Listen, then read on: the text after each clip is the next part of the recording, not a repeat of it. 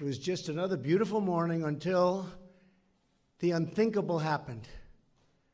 The familiar sounds of baseball were suddenly interrupted by loud, vicious gunfire. These officers saved the lives of every innocent person on the field that day.